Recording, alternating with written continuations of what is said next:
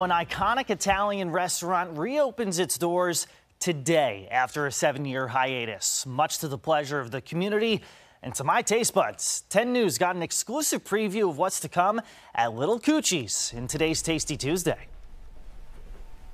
We don't have customers, we have friends.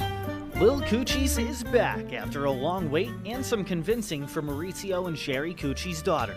And their friends are ready to be back. That's what we're excited about, is how excited they are.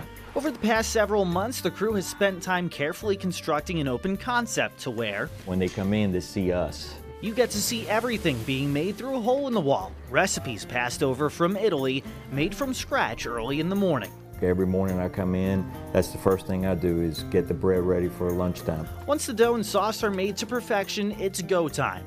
We step back to see the highlights of the menu, from salads to meatball subs to Philly cheesesteaks to Sicilian and grandma pizza pies.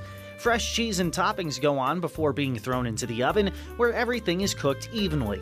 Each item made with a common goal. The last bite is just as good as the first bite. So I wanted to see if I had what it took to be an honorary Cucci.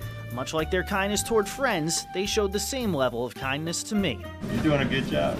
Teaching me the art that's made this family a favorite in parts of Virginia. After stretching the dough, we put a layer of sauce, cheese, and toppings straight into the oven. With the help of Maurizio, my pizza was done. The only thing left was to give it a try. This is usually the part I'm bad at, is making the food, but we're gonna try and redeem ourselves here. Say it with me. Molto bene. Molto bene.